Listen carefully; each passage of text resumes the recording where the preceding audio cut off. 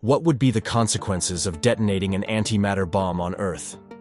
Did you know there is a type of matter that, if misused, could cause an unimaginable catastrophe?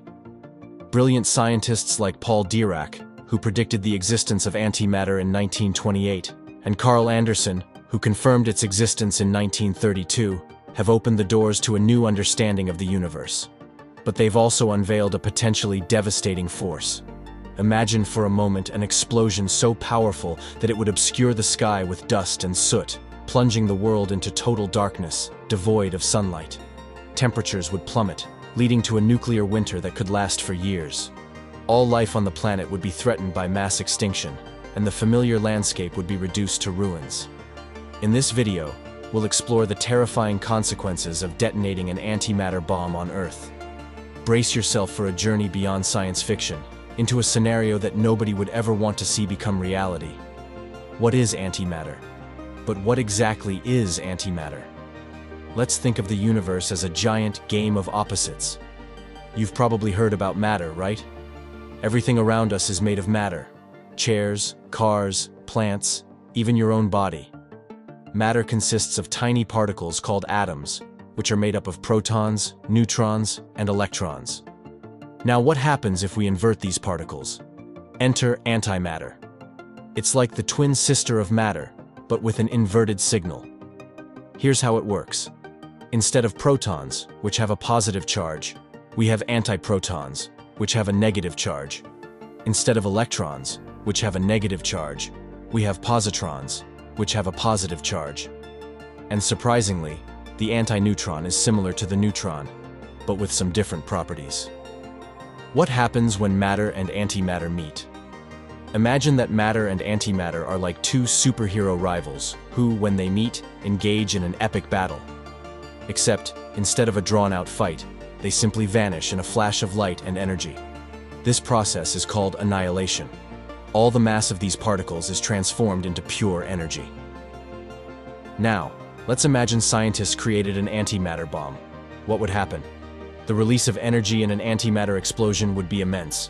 To give you an idea, 1 gram of antimatter, when annihilated with 1 gram of matter, would release about 43 megatons of TNT, an amount of energy more than twice that of the Tsar Bomba, the largest nuclear weapon ever tested. Such an explosion would result in devastation comparable to or even greater than cataclysmic natural events, like major asteroid impacts or supervolcanoes, capable of obliterating an entire city, or even causing significant damage to a country. Besides the immediate physical destruction, the detonation of an antimatter bomb would have severe global implications. The resulting shockwave, combined with extreme heat and massive radiation release, could trigger widespread fires, drastically alter the climate, and cause significant atmospheric changes. Depending on the scale of the explosion, the effects could be felt across the entire planet, potentially inducing a nuclear winter, where soot and debris suspended in the atmosphere would block out sunlight, leading to a global drop in temperatures and endangering the survival of numerous life forms. The shockwave generated by this antimatter bomb would be unparalleled, capable of completely devastating the area around the explosion point. The wave would move at supersonic speeds, demolish buildings, infrastructure, and any form of life nearby, transforming the landscape into ruins in seconds. The energy released would be so extreme that even the most resilient structures would be obliterated, leaving a scene of total destruction within several kilometers. Beyond the local destruction, the shockwave caused by an antimatter explosion could trigger global-scale effects.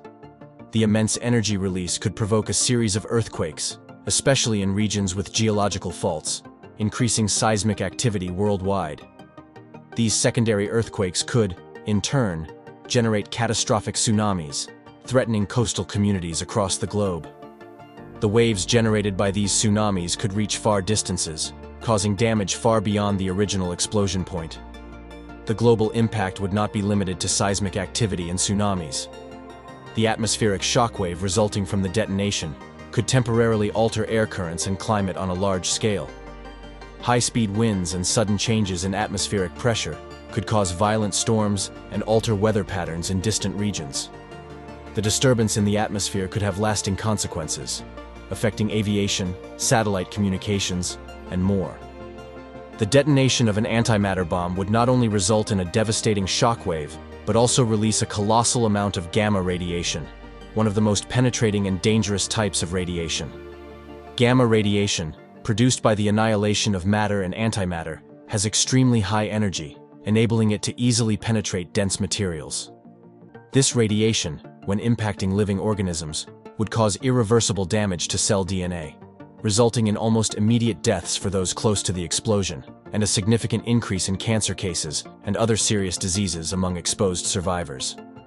The effects of gamma radiation would not be limited to the immediate impact. Radioactive contamination would spread beyond the explosion area, contaminating soil, water, and air.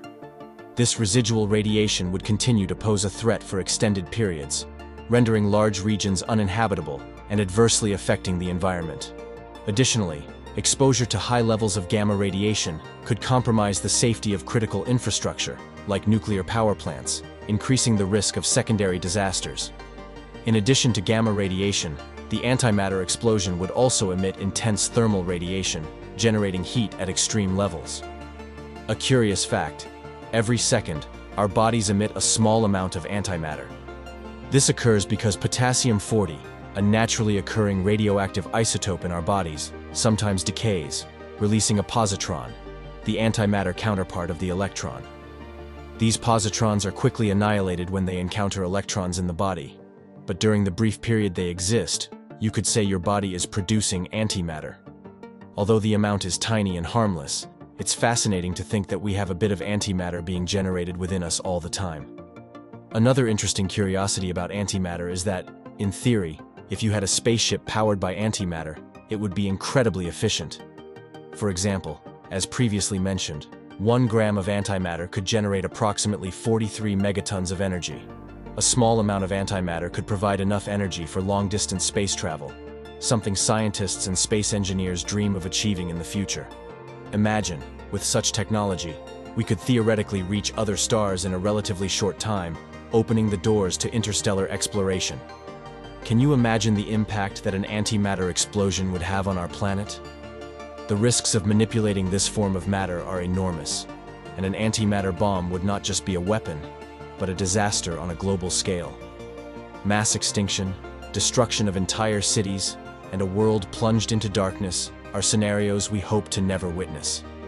Let's leave these ideas in the realm of imagination, where they belong, and continue to explore the mysteries of the universe in a safe and responsible manner. Also, watch our video about what's hidden beneath the Amazon rainforest. If you enjoyed this video, don't forget to subscribe to the channel, activate the bell to receive notifications of upcoming videos, and leave your like. It helps us a lot to bring more interesting content to you. Thanks for watching, and see you in the next video.